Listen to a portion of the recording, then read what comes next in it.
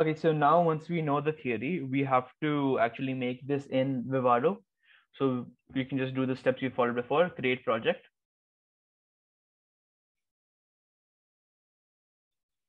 Set the project name. And then choose a location for the project. We need to specify sources, so we click on that. We need to add an actual top file, so we can just do top wrapper. And then because we're not actually testing this on any board, we can leave it as a default part. Or in that case, you could have also chosen the basis keyboard.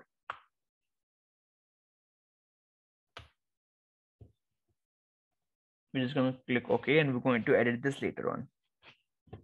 Okay, so now since we have our Vivado loaded, we can just open up the IP catalog and search for the FFT IP.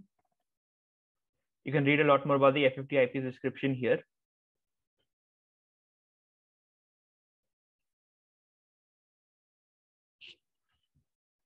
We can have maximum up to 12 channels, and the transform length can also be up to maximum of 65536. So in this case, we only want to do a 16-point FFT, so we just choose transform length of 16.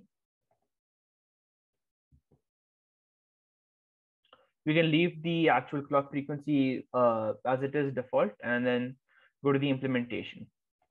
Here we want to choose floating point. That's what we're trying to implement in this lab. All of these are grayed out. We can't edit this. And then here we want to add a reset signal. Once we added the reset signal, we also need to choose the ordering. So we want to choose natural order, so we don't have to do additional computation to do bit reversing.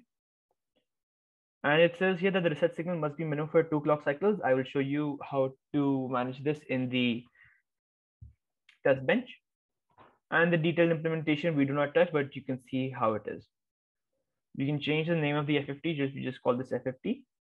And in the implementation details, we can look how to actually send our data. So this is pretty much a summary of what we've done. We have a 16-point FFT where the output data will be 32. So this 32 would essentially be 32 real bits and 32 imaginary bits, which totals up to 64. Why is that the case? Because we can see from the AXI stream port structure that we have multiple channels. So each transaction here would be, so transaction 1 to transaction 0 to transaction 15. That's total 6 transactions that we have. We can see that the input actually needs to be 32 for the real part and 32 bits for the imaginary part, and vice versa. You can see that is constant for all the transactions that we have to do. So that's one port, that's the data port. Next port that we have to check out is this config port. So config port here only needs 1 bit for inverse and about 4 bits for the scale schedule. In this case, because scaling has already been covered by the FFT itself, we do not need to worry about the scaling schedule. And the output, which is the final T data that's here, this also is similar to the input data, where the top 32 is actually imaginary and the bottom 32 is real. Since our since the operation that we are doing is only for a sinusoid, all the data in that case is only real data that we're trying to perform. So we would be zeroing out the imaginary part. And then here we can see that the latency is about 0.552 microseconds, which is pretty fast.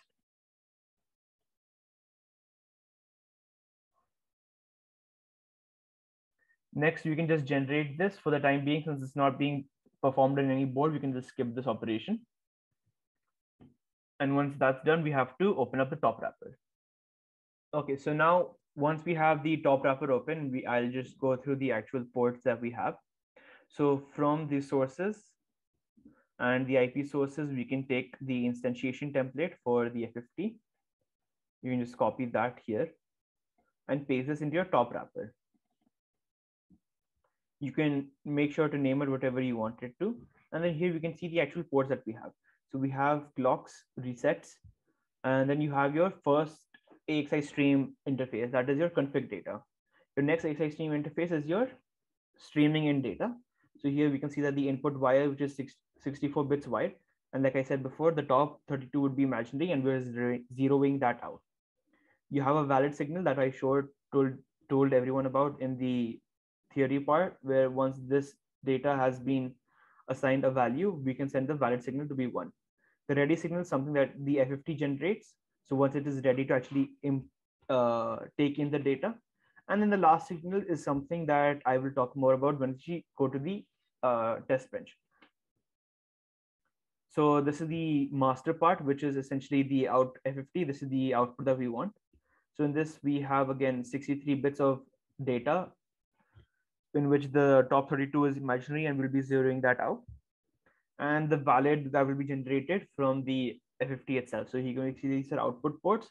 The only port that we need to provide is input. That is the master is ready to take in the data. So I will talk more about this once we go to the test bench part. And this is the final last signal. That is the FFT itself has generated all the output that is needed. These are event sequences that are used to debug and figure out what process the FFT is actually in, whether the operation has started or what operation is actually missing. And then here we can see that the ports that we have selected to choose. So here we have an input clock and reset, the AXI stream interface for the data, AXI stream interface for the config, and the output data interface, which is again AXI stream. These are all outputs, and we have to provide an input from the test bench. So if you go line by line here, we have to set in data FFT. Data FFT is the 64-bit data that's going to be passed to the FFT IP itself. We're assigning the top 32 of the data FFT to be 0. So we just put decimal 0 here, which is 32 bits. And then we're assigning the bottom 32 in data, which is coming in from the interface itself. Then we have an out FFT, which is connected to the FFT IP itself. This takes a 64-bit data, and finally assigns out data, which is the one that we'll be seeing in the test bench. And we take only the bottom 32 signals from that. So that is all about the top wrapper. Next, we will move on to the test bench. So here we have the test bench itself. So we have a module. We just called it TBFFT. And then again, for all the inputs that we have, we're just making them register data types. So if you want to compare, we can compare it this way. So that all the inputs that we had here are now all registers, and the outputs are all wires. The width itself is the same that we have to keep that in consideration. We can also verify the widths from the instantiation template that we picked up. So next part is the input data. This input data is basically a ROM because it is only read only. And we have this input data, which is of length 16. So there'll be 16 vectors in this, and each vector would be about 32 bits wide, because we're only considering real parts. We have an integer I that is used for sending the data. We will see that later in the short while. And then we have the actual wrapper for the top module. So we're connecting our clocks, our resets, the in data sequence, the out data stream, and then the actual out data here. We have a clock that is just for a 10-unit period. And then here we have a first initial block. We're just initializing all the values to be 0. As our reset is active low, for a value of 0, the reset would be activated, which is what we want. And in the beginning, I had said that I'll show how do we manage to keep the reset for 2 cycles or more. So here we can see that is done by line 88, where once we have about 70 seconds after the initial initially the test bench has started, 70 cycles gives us 70 units of delay, which covers more than enough of the 2 cycles that we needed. So once that is done, we can just put reset as 1. And then here we have our invalid as 0, and the data itself is 0 because we're not passing anything. And then the last itself is also 0. Our output ready is 1 because we need to tell the FFT that the outputs can be generated whenever they are ready, and failure to do so results in back pressure. Back pressure is a concept where until and unless the FFT IP itself knows that the data can be sent to another IP, which is the master data sequence, the FFT will not input any data. So that is an issue that we have here. In this test bench, you can see that to the input of the FFT, the test bench is actually the master, while in the output part, to the test bench is actually the slave, and the FFT IP's output port is actually the master. The next part that we have to consider is this config data. Config data is again just 8 bits. So we just put that 8-bit 0 and we put the valid also to be 0 because we haven't actually initialized anything. Okay, so our next initial block here is after 70 seconds of delay, we've put the reset to 1 so that the IP is no longer in the reset stage. Then we're initializing all of the data. So here we have to initialize with 32 bits of data here, which is again, all of them are in floating point. So the way we did this entire conversion is using this online calculator. So once we input any specific number, you can see that it actually stores the number and it gives the binary representation, which is in 32 bits. You can either choose 32-bit representation or you can choose hexadecimal representation. Either one works. So I chose 32-bit representation, and the way we got the number specifically is using the FFT Python code that we had written. So all of this was then passed to the program here, and then each binary representation was taken and it was put into the FFT here. So the input data is then being stored this way.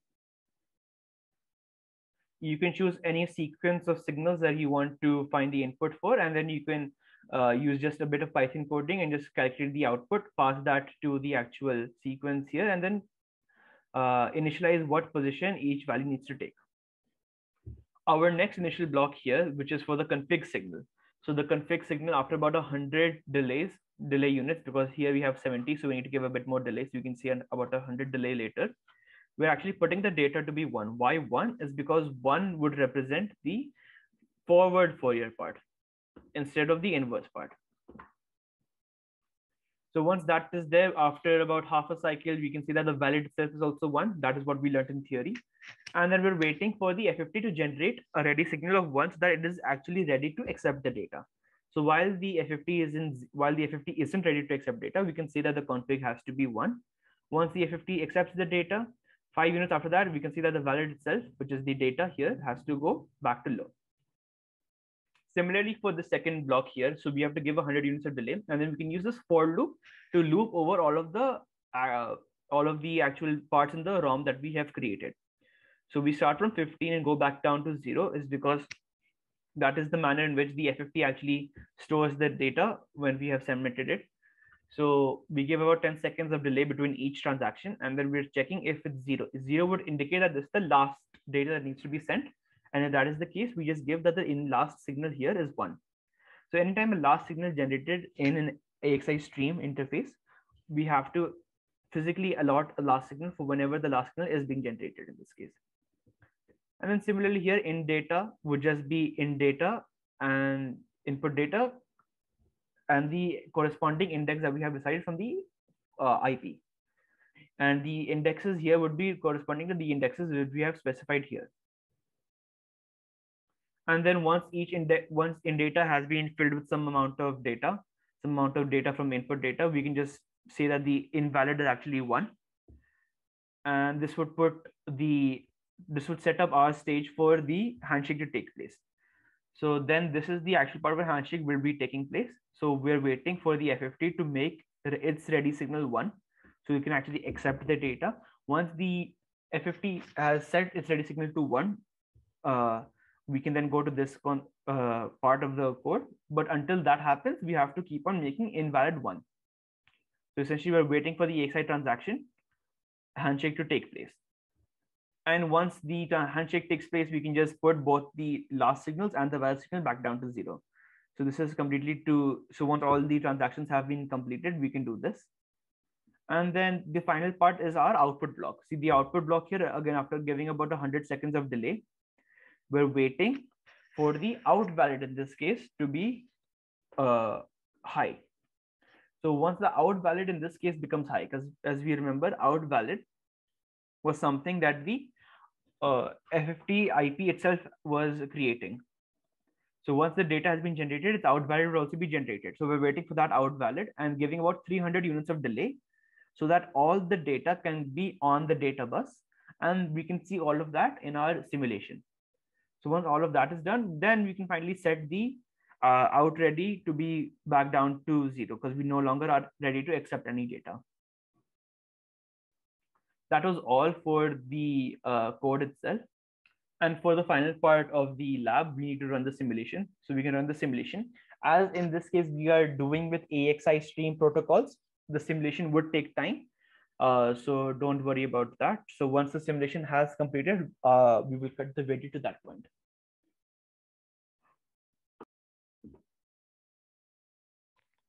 Now that the waveform has been generated, we can look more closely into what's being shown. So once we fit this back into the view, we can see that our input data is now filled with the data that we have sent. If you want to, you can change the radix, obviously, and check if the data is matching. And then here you can see that transactions were taking place.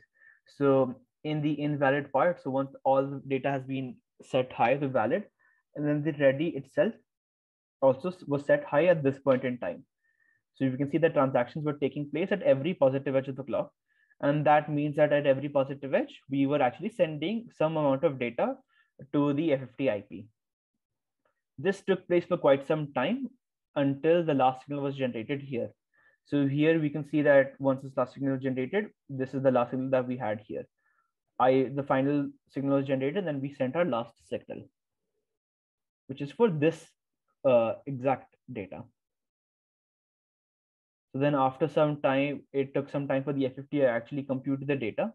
And here we can see that the output is actually not present. We have no physical outputs here. We need a reason for that being is that we need to actually run the simulation for a bit more time. So if you see, we just run this for a bit more time and then again fit our frame back. You can see that the output is actually now generated. You might need to do this for some time depending on your settings. So here, if you can just zoom in at this point in time, you will notice that the FFT, the out data has now some values. So we can always verify this using our Python code that we had previously. So you can just check that the values itself were same. And we can show the transactions here. So the ready signal, so the out ready was ready at the beginning, because that's what we said. We always said that the data, whenever it is being generated, we always are ready to accept anything that that the FFT itself generates. So if you just zoom back into the portion, which is here, we can see that the data out valid is generated at this point in time. So at every clock edge now, we will be doing some sort of handshaking and transactions will take place. So at this clock edge, some transaction took place, and at this clock edge, some transaction took place. So this way we can see that the out data and how its transactions are taking place.